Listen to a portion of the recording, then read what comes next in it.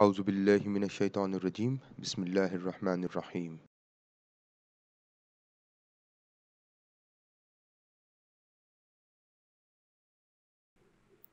A number of times we require to assess correlation between two variables within two different groups. Let's assume I'm interested in assessing whether self-efficacy is anyway related to life satisfaction.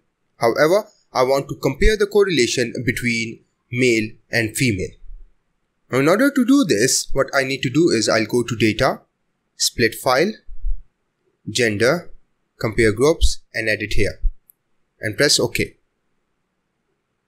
Now that I have split my file into groups, the next step is to run the correlation analysis. Analyze, correlate, bivariate,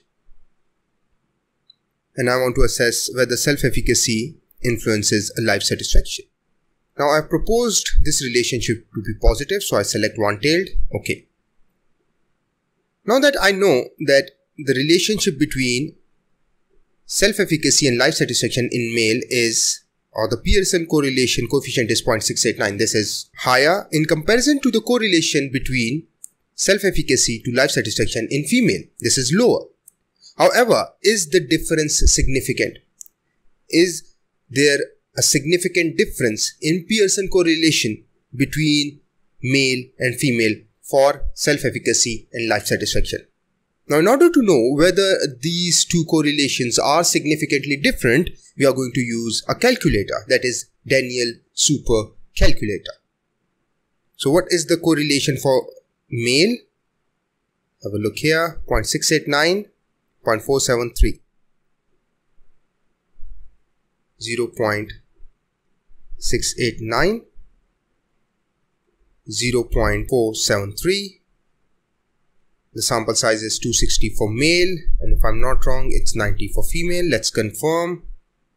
Yes, 260, 92 is for female, group 2, 92, and let's correct it. Now what does this calculator do for us? It checks for significance of the difference between the two correlations.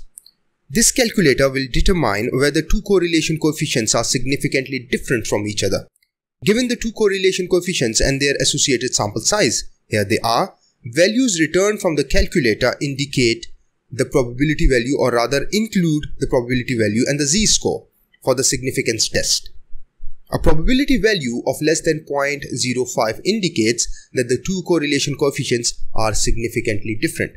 That is, the relationship between self-efficacy and life satisfaction for male is different from female. Is it? Let's have a look. Calculate and have a look at the results here. 0.0069. Now this is less than 0.05.